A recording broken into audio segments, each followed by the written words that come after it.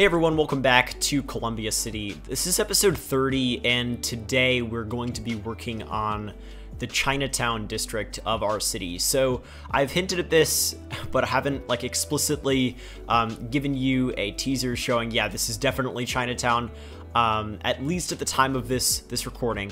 But this is Chinatown. This is the most highly requested build in the city. We're going to be building it today. I think you're really going to like what we end up coming up with. So this is going to be the last episode before the rebrand. The rebrand is going to be applied in the next video. I'm not going to... There have been a couple of changes to the rebrand and my plans for it. I'll talk about that in that video, which will be out hopefully in a couple days. Let's just say it's going to be really, really cool. I think you're going to love it. I think it's probably the best content revamp I've ever done on my channel by far. And some of my new content will be the best content I've ever released quality-wise, and I think you're really going to enjoy it. So just wait for that. I think you're going to like it a lot. But for this episode, we're building a really awesome district here. Like, this district is something I've been waiting to build for a while. I think a lot of you have been waiting for me to build for a while. Let me just talk about it quickly. So we're actually moving a little bit away from the Pacific Northwest for some of our inspiration today, although we're going to be taking inspiration from multiple cities. The two cities we're going to be taking inspiration from are Vancouver and San Francisco. So Vancouver's Chinatown, we're going to be talking about a little bit later. There's one feature from it that I'll be really taking a lot of inspiration from. But the main concept for this Chinatown is based off of Stockton Street in San Francisco's Chinatown. It's one of my favorite places on the entire West Coast. It's a really, really awesome street filled with all of these old sort of East Coasty looking buildings. And I've actually got some photos from when I visited there about a year ago, and I mean, it's really, really cool. I mean, I highly recommend that if you ever get the chance, you go ahead and visit Chinatown in San Francisco, because I mean, so far out of what I've explored, it might be my favorite place in the city. It's a really cool spot. But there's sort of this main road called Stockton Street, and it's got trolley bus lines sort of going down through it in the middle, and it's basically what I'm basing this off of. The road that I'm using for my trolley bus road it's got a grass median, which is not exactly what I wanted, but I'm gonna keep it. I actually don't highly dislike it, and it works really well because this trolley bus road by Kloss has custom stops and a lot of custom infrastructure, and I really like it. It's also the only trolley bus road that's got 2 lanes in each direction that I've been able to find. So that's, I mean, other than the main avenue, but I don't want a huge median in this really cramped sort of older district. And this is definitely going to be an old district, just like the district we built in the last video, but it's going to be a little bit less strict on that front. Like, we're going to have some flexibility. Like, we're going to probably have some modern development here, just not very modern, and a lot of this stuff here is like rent controlled. So a lot of these buildings just haven't changed much in a long time. And that's basically the concept behind this district here. We're not going to be detailing it as much as I might like to in some areas. However, we're going to be adding a bunch of signs. I found this awesome like Hong Kong neon sign pack, which I think is going to really add a lot of character to the district. We've also got the main gate here. We've got a main gate at the other end, and we've got a smaller main gate on one of the roads over there, although I think I'm probably going to remove that because this is really just the main street of the Chinatown. There's a little bit of stuff on the streets surrounding this main street, but really Chinatown is this street. And if you've got an idea for the name of this street, definitely leave it in the comments, because I really want this district to have a lot of history and character, and having some sort of name that might be relevant to Seattle or the Pacific Northwest and their Chinatowns. That'd be really cool. So if you've got any ideas, leave them in the comment section below. So now we're starting on probably my favorite part of the episode. What we're building here is this little garden. We're going to be using a bunch of different assets I've never really used from the workshop. There are like there's a whole world of assets for Chinese cities out there on the workshop, which I haven't even like looked into yet, but there are a lot of people really taking advantage of it. And I found a couple of things that I thought would really work here. I've got some walls and I've got a couple of gates, which work with those walls. What we're going to be building is, it's based off of this sort of garden that I found in the Chinatown in Vancouver in Canada. Vancouver is a city with a huge Chinese population, which has a thriving Chinatown, which is really awesome. And it's got this really cool garden. I think it's possibly some sort of historical center. I'm not sure what I remember from Google Maps, but really cool little garden sort of nestled into Vancouver's Chinatown. And I'm going to replicate something sort of similar to that. Really, really compact area, probably a tourist trap, but it's got like all of these random buildings that I'm placing here. We've got this little mini pier, and I'm just placing a bunch of different like smaller buildings that I guess people can go into that have like courtyards. And we're gonna end up using Ronix's pier assets that we used for the waterfront amusement park, specifically a couple of episodes ago. It ends up looking really good. I'm happy with it. We've got like these walkways that are sort of indoors here, and I'm just connecting them up. So we've got all these different structures within these walls. There are two entrances, which are going to be accessible via those like wooden walkways. So now I'm just sort of adding supports under the pathway thing. I don't know where the supports are from, but they're there, and they make it look like it's not just like floating in midair. So that looks cool. And now I'm just using the terraform tool to try to like make this little pond we've made. Which, by the way, we're going to build like a pond in the next episode as well, which is going to be pretty cool.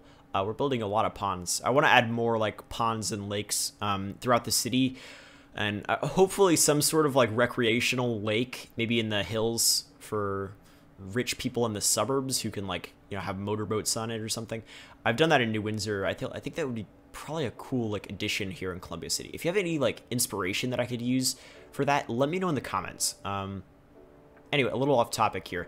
I'm working on the pier pathway part of this. It's a little bit awkward, but I wanted these wooden pathways because I wanted the sort of edges of them to not just be like retaining walls, like the bottom of the walkways. I wanted them to be elevated with like wooden supports. So these seemed like the logical choice. They've got like a lot of really sharp angles though.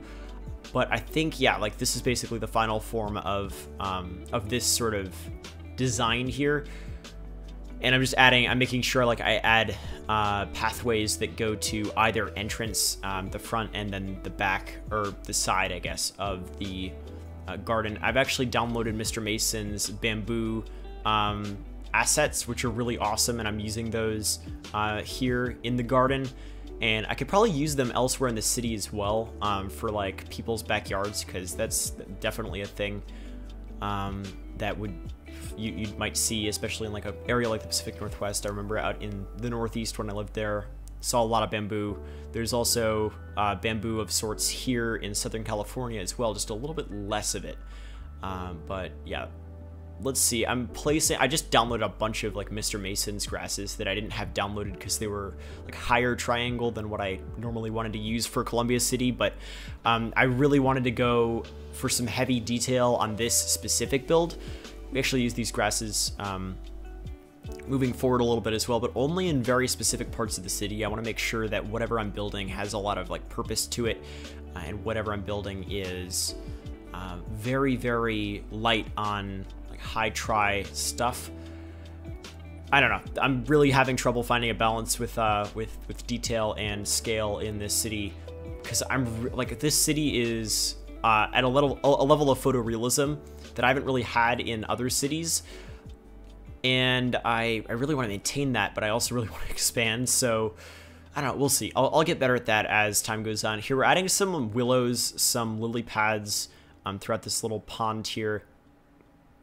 And Yeah, the lily pads are a little bit annoying because they're not like there's only one lily pad asset, and it's pretty round, so the borders of it are not as I guess soft as I'd like. Like I'd like it to fade out from really dense lily pads to lighter lily pads if possible, but that's not quite as possible with those. But they still look awesome and they float, so I'm not complaining. I've used those a lot before in the past. Pretty old asset. But yeah, I'm also trying to add like a bunch of grasses and stuff to the areas that are like more on land within the garden. I've added some magnolia trees as cherry blossoms. I know Mr. Mason has like actual cherry blossom trees. I haven't downloaded those. I should probably do that. Actually, no, wait. I have downloaded them at this point, but they're not quite there in this video. And yeah, I'm just covering the area in bamboo because Mr. Mason's bamboo assets I'd never tried before, but they look really good, even as just like normal weeds of some sort that you just find in any sort of city.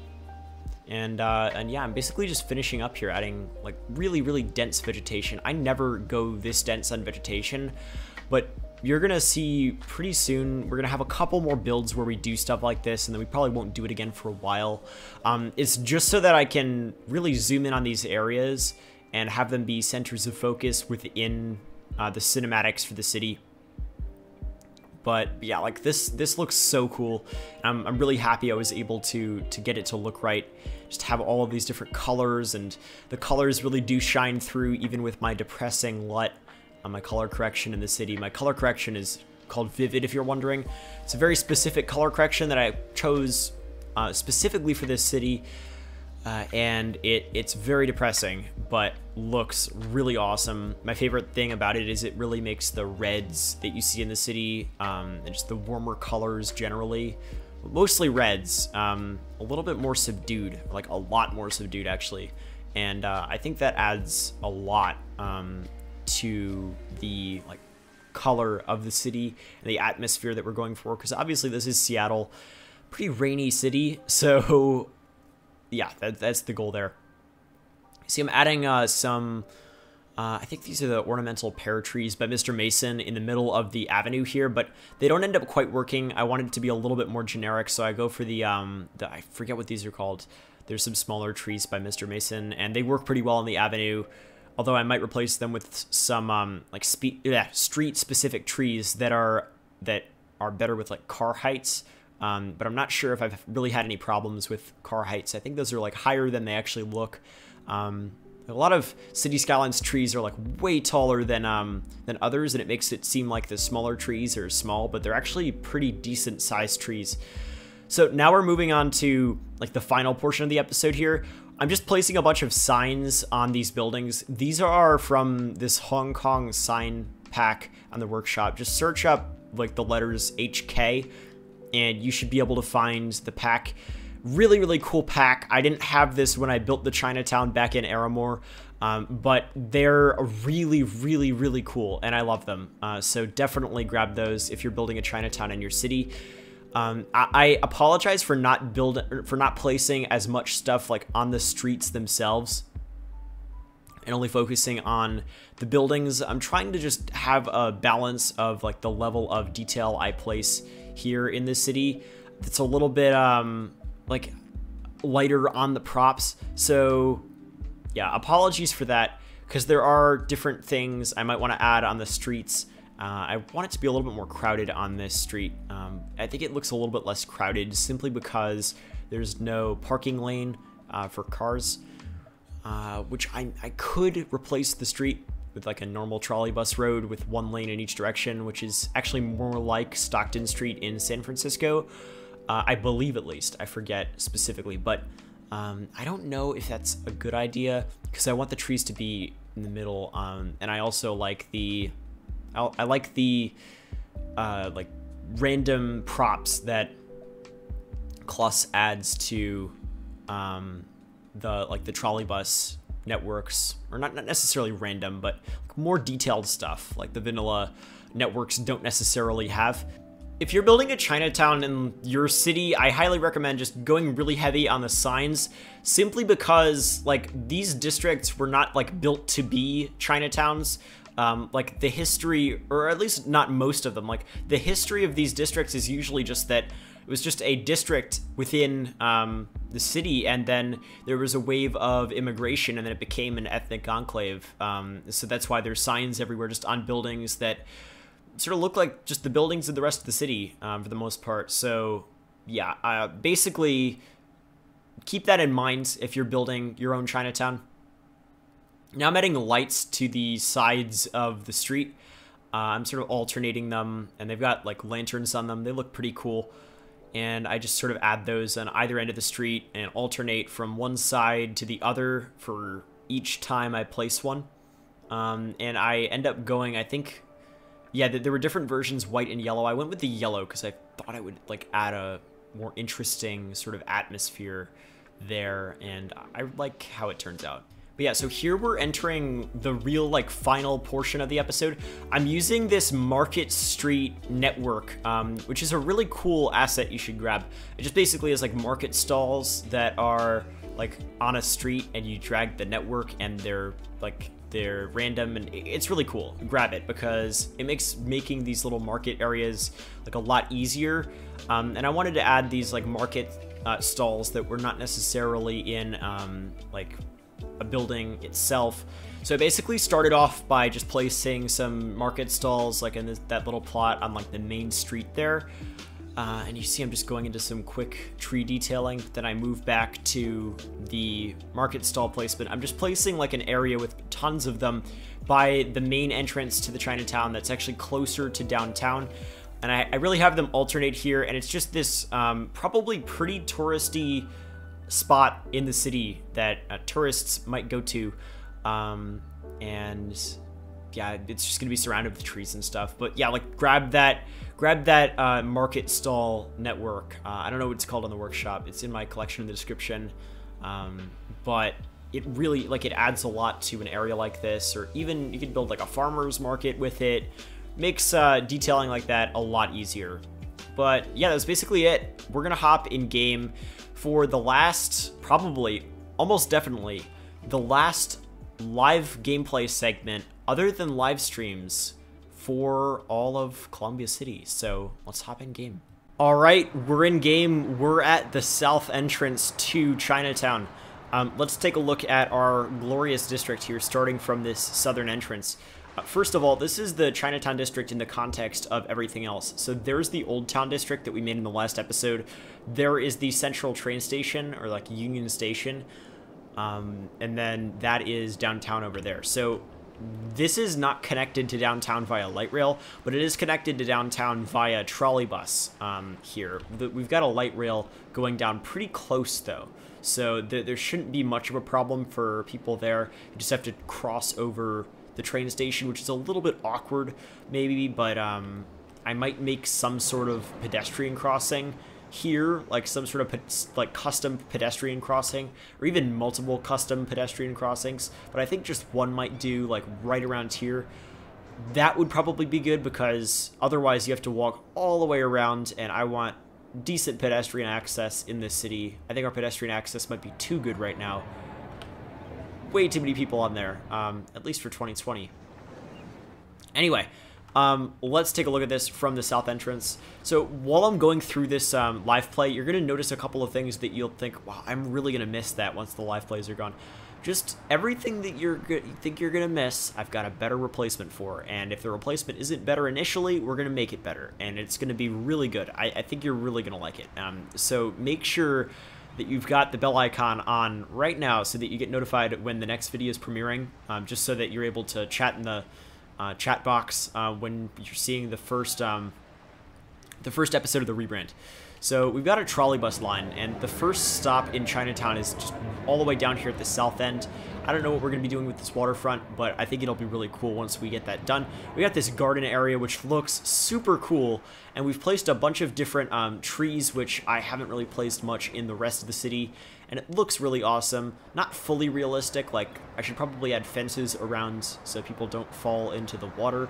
I can do that another time, though. I'm just not going to worry about that right now. It still looks really good. Another option is just to like raise the water level up so that there aren't fences, but you can easily get back up if you somehow fall in. I don't know, safety things. But I really like this view right here with the these trees, the purple ones. I think they're called jacarandas. I might have butchered that pronunciation. And I don't know if they're in California, but if they are, it's either that or a very, very similar tree. But right now we've got a lot of purple trees blooming, which is really awesome. But yeah, that view right there is really cool. But anyway, so we've got all these different lamp posts that have lanterns on them. We've got just, yeah, mostly just a bunch of Chrysler buildings, but they've got all of these different signs on them here on this main street. And yeah, they're pretty awesome vibes right here if you look at that. Pretty cool vibes, pretty crowded area actually. Like I'd just like a little bit more vehicle traffic in here, but I think we're going to get that once the area is more developed. But when I was talking about the infrastructure of Kluss's trolley bus networks, this is what I'm talking about. The infrastructure is like really, really good. Like they've got these railings here, maybe even like more than you'd see in a district like this. I don't remember such good infrastructure in the trolley bus network in San Francisco, at least the part near Stockton Street, on Stockton Street. So let's just head over here to the other entrance to the Chinatown. I didn't really add too many like props around here, mostly just the signs. But we do have this main gate over here, which is pretty typical of Chinatowns, to have like a main gate on, I don't know if it's either end, but there's definitely a main gate in some place. Ignore these stupid height differences. I will fix that at some point. But yeah, this is the market stall area, which is pretty cool. We're going to be adding more of that in the future in different areas, but yeah, I mean, this is Chinatown as a whole. These are like areas where I still haven't added certain like signs in certain areas, and they're going to get a little bit sparser as we like move out from that main street, but there are still going to be like signs on buildings over here, and it's still going to have the same sort of vibe. I've also placed down some parking garages, which were theoretically like built at different times, so they have different designs. Like I didn't really want to place like identical parking garages. Those are for the train station here, and we're gonna have some sort of walkway where you can really easily get down here and then to the main station. So that'll be pretty cool. I like, this is like my favorite parking garage out there. Like it's so cool. Look at the detail on that. I haven't even seen it all that close, and it's awesome. Really, really cool asset by King Leno. I love all of those parking garages there. Anyway, that's basically it for episode 30 of Columbia City. That was the last live play. We're gonna go down on the grounds, and you're gonna think, oh no, we're never gonna see the street level view again.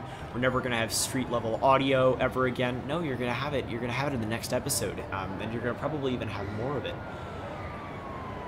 And we're going to keep the ambient sounds tuner, and we're not going to have music in these segments. It's going to be good. You're going to enjoy it. Everything's going to be okay with no live gameplay. Because the frame rate is getting pretty bad. We're down at 8 frames per second here, and it's going to get worse because we're looking at an area that's not even fully filled in. But yeah, hopefully you enjoyed. If you did, make sure to leave a like. Helps out a ton. That's how people find the videos. Let's just pretend we're like grabbing lunch here. Oh, that's awesome vibes. Look at that.